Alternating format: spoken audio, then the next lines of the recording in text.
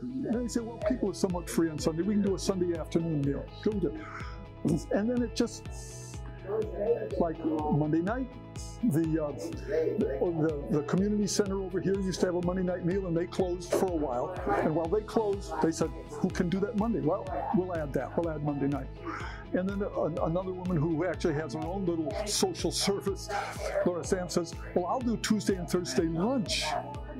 And Ann Weeks, who's a pastoral minister, Catholic pastoral minister up in Hartfield, said, well, I'd like to do a Wednesday and have my ladies bring soup. So I'll bring soup. So all of a sudden we added Sunday, Monday, Tuesday, Wednesday, Thursday. And Laura Sams, who does Thursday, said, well, I want to do a Saturday. Well, she said one Saturday. And then later on, somebody else said, well, I'll do a Friday. So that's what you have that schedule there. The schedule didn't come because it was planned. It came because that's what the Lord wanted us to do, and that's what we're doing. How long will we do it? When will we do it? I don't know. But the wonderful thing is, I'll show you something. Mike knows where we are, but most people going by here can't see the little sign we used to have a sign right up here. But it was made for us by the Art Club of Walsh, the students, and they didn't think about weatherproofing. They just took plywood and they made a nice sign. Well, after 3 years, when we were remodeling here, we realized you can't hardly see that sign, so we have to take it down. We'll have to replace it. We didn't get around to replacing it. This past week, the students from Walsh, they were coming here, and they go once a month, they come here, and they said, well, we have some service money. We can do something. And so we talked it out, and with Ann Weeks, and she said, what we need to do is replace that sign that's been sitting over in my office in Hartford. So, okay, Walsh did it. Walsh is giving us the money. So it looks like that's what we're going to do. What he said to do is, you know how you get people to do what you want? You ask, because it's a family. So if you're in your family and you need something from your brothers or sisters or mother, father, aunt, son, what do? Do you say, oh, I'm going to pay you that, here's my bill? No, you ask, could you do this for me? Could you take me here? If God is a father, our Father who art in heaven, then we're all brothers and sisters. So the way we're supposed to act is different from the way the society acts, which is force. And it works. That's all I can say. We just keep our hand out. People know. They'll come and they'll say, could you use a little bit of money? Could you use a little of this? I'll bring you some materials. Fine. What do you need? Everything. That's all. I know it sounds naive, but it has worked for me. I'm in my 80th year, and it's worked. So I guess I'm going to keep doing it. Go find it.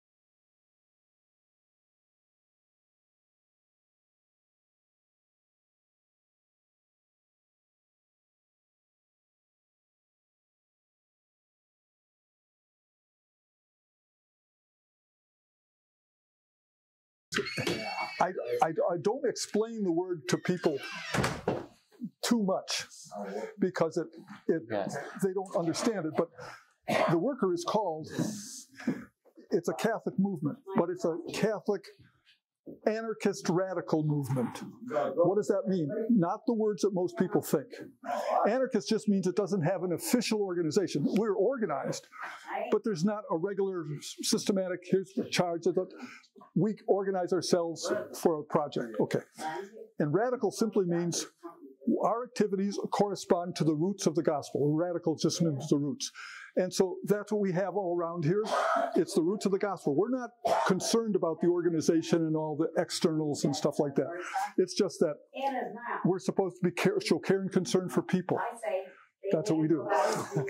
Okay, so that's why it's called that. And we identify with, we've come from the Catholic tradition, but no one here is Catholic except me standing here right now. But it doesn't matter because we fundamentally are Christian, meaning act like Jesus. That's it. And the only reason we're able to do this is because of a relationship with the institutional church. But it's not with the institutional Catholic Church that most people know, because here in this town, people know the Catholic Church that's right up the street here, St. Joseph's, or the one that's over Regina Caeli, over in the more affluent section. This was a Byzantine Catholic Church. Most people don't even know that that exists. But it's actually a Catholic Church in union with Rome, but it's not organized like the Latin Rite Catholic Church. The Catholic Church has 6 major rites, 6 major ways of being Catholic. But the only one people know are the one that 90% of Catholics are, which is the Latin Rite, the Roman Rite. But all the others are equally. And so this is the Romanian Rite, which is part of it's Romanian part of church, which is part of the Byzantine or the Greek Catholic Rite. It's complicated here. But what happened was, I was a friend of the bishop of the Romanian Catholics, who his place where he is in Canton, St. George's off 44th Street. So I knew him. We were friends. And then one day he came to me and he said, "Joe, you come from some Alliance." I said, "Yes." He said, "Well, I need some help." I said, "What help do you need, John?" He said, "Well, I've got to close my church there." I said, "What church?" He said, "St. Theodore's." If you go down that alley, there's no reason for you to have done it, but if you go down there, there's a nice little church at the other end, a nice brick church, really nice. Well, it's the former Episcopal Church, which was replaced by the Episcopal Church over there near Mount Union, and the Byzantine Catholics took that church until the numbers went down. And so Bishop Botín has a real care and concern for Christianity. He said, "Joe, we still have to be of service, but I don't have anybody to be of service to the community, and I don't want to close the church so much." So he said, "I need to start a Catholic worker," because he knew what a Catholic worker was. Okay, so he said this to me in 2010. So since it took us about 3 years to get it going, you had to tell people what the Catholic work was. They didn't know what it was. We got going in 2013, and then sometime we got changes. We had somebody in charge, and they left, and so this is where we are now. And it's working out. And we started with one meal, because the bishop said, "Hey, find out what the community needs. Don't just decide this is what we're going to do." Well, we found out that people needed food during the week, So he said, "Okay, let's find a day they don't have one." And it was Sunday they didn't. Huh? You're going to have to turn your mic up. Okay. You need it. There you go. Is that better? Uh-huh. Okay. So I said, well, then we found out there wasn't a meal on Sunday.